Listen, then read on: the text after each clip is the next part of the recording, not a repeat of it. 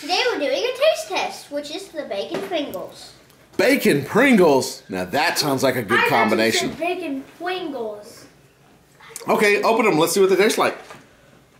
I almost said bacon. I don't think they had those the last time we did all the different taste tests. Bacon fingers is what you have after you eat bacon. Bacon fingers.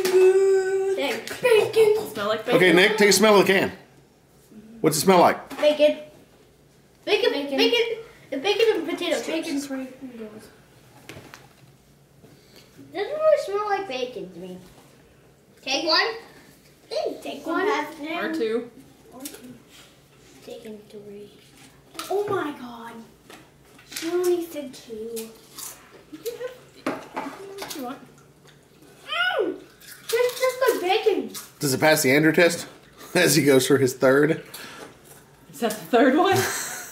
He's hailing it. Watch that boy so you Pringles. like them? Mm-hmm. Okay, so does it taste like bacon? Yeah. Mm-hmm. Does it taste like Pringle? Yeah, a little. Well, tell me something about this. Is it worth buying again? Do you like it? Uh-oh. Bailey or Avery doesn't like it. What about that? Dad, it tastes like flat What bacon is wrong with you? Oh, more like Spam? Mm-hmm. Huh. Now, Spam Pringles, that'd probably sell. So Bam! 3 boys like it and Avery doesn't. 75 out of 100.